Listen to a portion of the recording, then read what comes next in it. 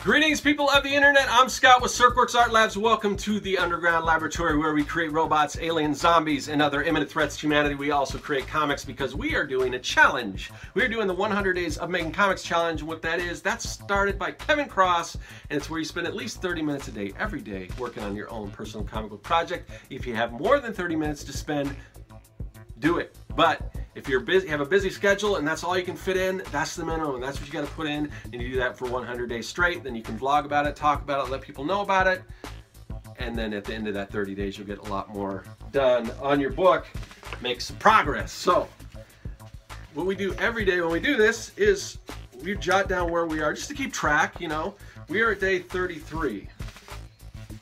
Day 33 of 100 Days of Making Comics. That's where we are on the chart. So what's going on today? Well, there's something I wanted to talk about. I want to talk a little bit about space today because I've got my cool, I like this. See the shirt? I get more compliments on this shirt. I got this shirt for like $5 on a Threadless like blowout sale. And I always get comments on this shirt, and pretty good deal for $5. But anyway, so I really dig that. But we're talking about space today because I wanted to talk a little bit more about the 100 Days of Making Comics Anthology that's coming out. So the people that have done this challenge before, and this has been going on for a while. And by the way, I always forget to mention this, but this is my second round of 100 Days of Making Comics, where I'm working on, I forgot to mention this too, but this is my comic. This is issue 1. I've got 3 issues available right now. I'm working on issue 4, and that's the project that I'm working on. But I took a little break to work on another project. Not a whole comic book, or not even a small comic book, but just a pinup for the 100 Days of Making Comics Anthology, which is comprised of a bunch of people that have already done this challenge, and most of them are doing their own stories. I think they're 6-page stories, and everything that I've seen is looking really cool, so I'm really anxious to see how this thing comes together, and I will let you know more when we get to that point. But I didn't have time to do that because I'm knee-deep in my own comic, but I did have time to work on a little pinup. So I know you've seen this. If you've been watching the channel, you see the process, but it is complete, so I just thought I would show it to you guys. There you go. I don't want to show it too long because I kind of want people to kind of see it as a surprise when they open the book. But so that's coming along. That's finished. So aside from little things here and there, I have more time now that that's done. I have more time to work on my comic. So we're going to do that. We're going to go over here to the paralleloscope, and we're going to check out the process of this book already in progress. So let's go to it.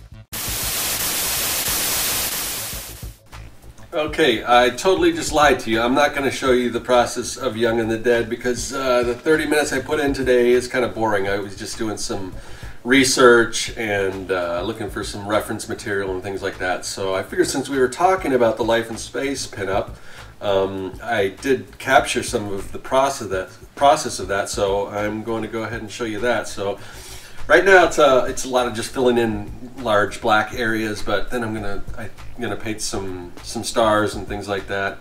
And I don't think I'm gonna show it to you kind of in pieces because I don't really know well, I don't know. I was gonna say I don't know if they want me to show this right away, if they want it to be a surprise or what, but a lot of people are showing their process on creating the comic books. I mean, I don't know necessarily the pinups, but their comic book process, the people that are doing this anthology. So I don't think it's, it's probably not a big deal.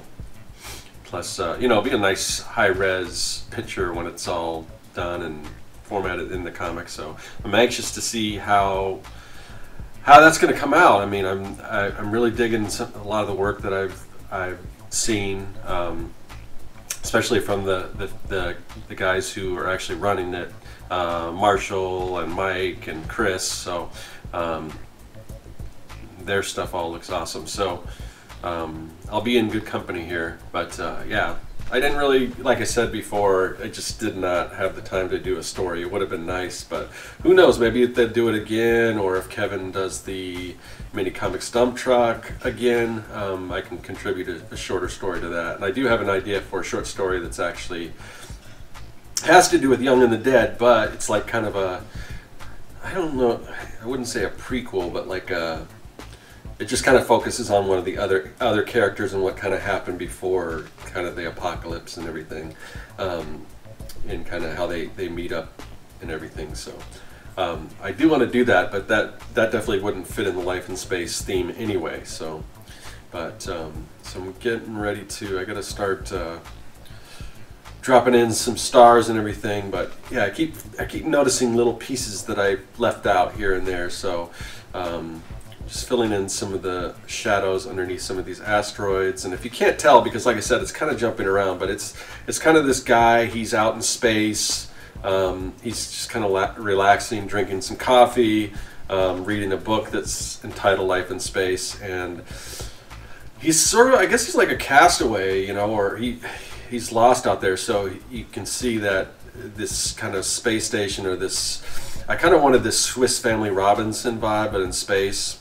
And again, I guess that's kind of the idea behind Lost in Space, but where, you know, if you've ever been to Disneyland, where they had the Tarzan treehouse, which used to be the Swiss Family Robinson treehouse, because, you know, they basically took the ship that they crashed on the island and built a treehouse out of it and everything like that. So I kind of wanted that same general idea for this piece, where maybe his spaceship crashed and he's just out there in space collecting, you know, space debris and kind of fashioning it together as some sort of a little kind of a asteroid / treehouse type thing. So anyway, that's that. All right, that will about do it for another day of 100 Days of Making Comics. Day 33 is done. So we take that off the big pad of paper. We crumble it up, and we say so long to another day. I'll see you guys tomorrow for day 34. That is all. Hey everyone, you've seen the process, now you can check out the story. Issues 1 through 3 of Young and the Dead are available at my website at serkworks.com. Also follow me on social media at the links listed below. Subscribe and check out some of the other videos in the series. There's much more to come.